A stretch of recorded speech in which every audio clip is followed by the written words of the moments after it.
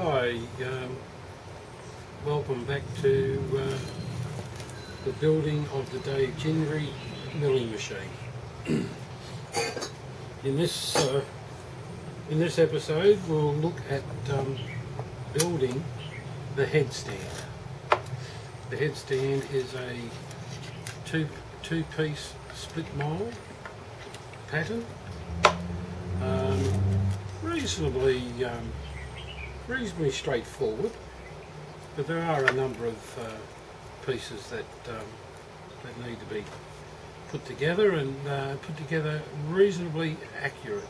Well, the more accurate you are, the more accurate the casting and the less filing and adjustment required to make it all perpendicular, square, 90 degrees, all those technical aspects of how this has to interact with the base. And the base is now filed and scraped even and level, and now this has to be made so that it fits on the base square. Not a bad exercise in timber work. Two locating nails here, and that's actually, the nails are in the wrong piece, but they've stuck themselves in there somehow. But that's the drag piece, and then that's the cope piece. Alright, let's have a look at the actual casting itself. This was a successful casting. Didn't have to do a lot to clean it up. Cutting the cutting the sprue off, and then just cleaning up the minor dags. There are some imperfections in this casting. I'll admit to that, but I'm happy with it, and it took a fair while to cast. I had a little bit of problems with the moulding sand. When you go to turn them over, they wanted to break. It took me 3 goes before I was successful in extracting the pattern and being able to successfully clean the imprint left in the mould, in the sand, and then ready to be poured. This is 1.5 kilos of aluminium, so there's a fair bit of aluminium. There was a little bit more than the bed. The bed was 1.2 kilos. This is 1.5. So, to this casting, after it's all cleaned up, I cleaned up some of the, this is a little bit messy up the top here, I just cleaned that off. The tunnel here, there was a little bit of fine or thin aluminium in there. I just filed that out, and there's a lot of filing to go on in these aluminium things. But basically, that's the casting as it came out of the mould, just quickly cleaned up. The first surface was here, the base. I wanted this to be my my reference.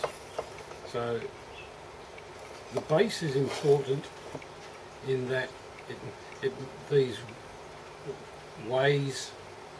faces here have to be 90 degrees to the bedways, and also not kicking over to the left or to the right, and then of course you don't want the casting to be on an angle. So first order was to get a nice clean datum, and the best way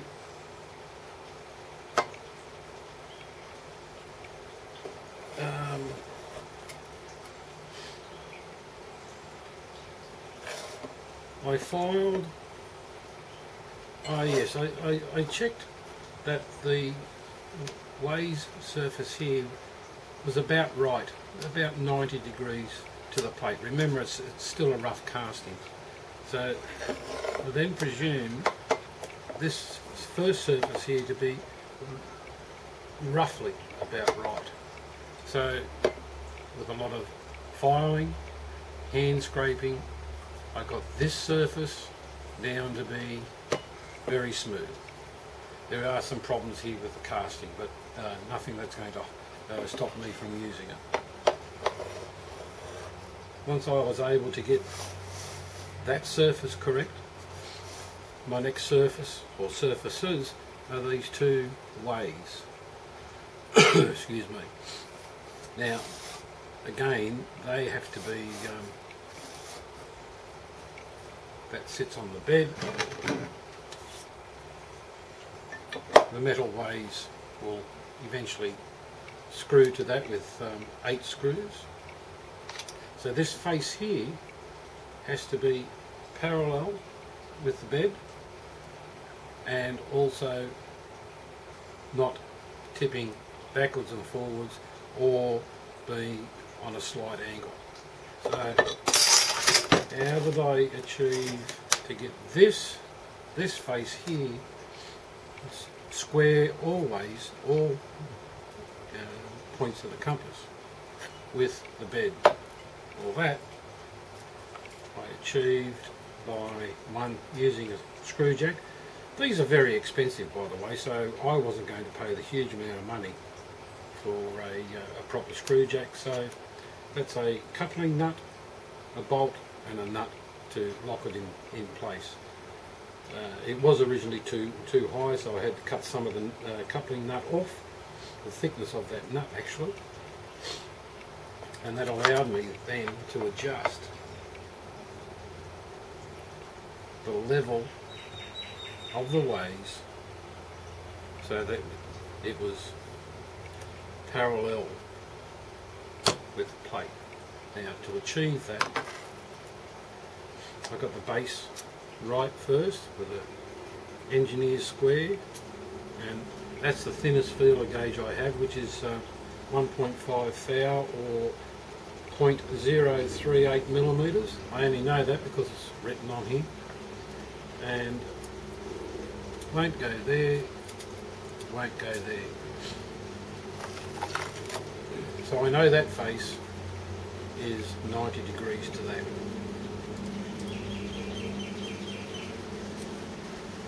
Next was to first work this surface down to get the rough casting off,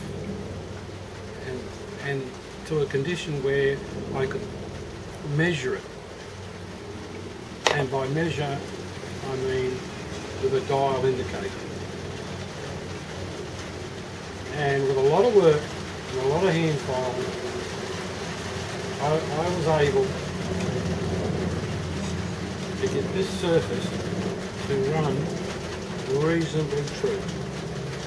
And I can't remember what it was, but about 3, whoops, ran off, constantly running off. Look at about 1.5 thou.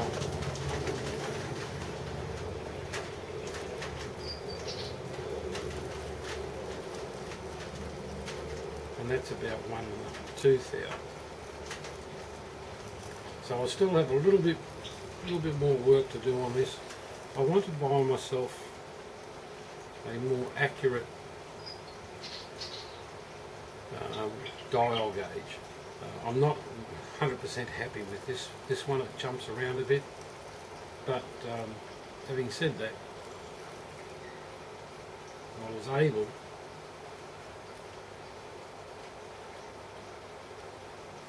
to get this surface fairly accurate.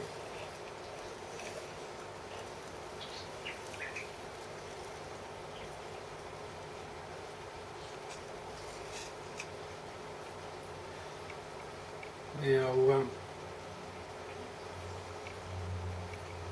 the accuracy, of course, if it's a little bit out, you still have the bolt holes here that you can adjust, and on the final assembly, you if required, preferably you wouldn't want to, but you could shim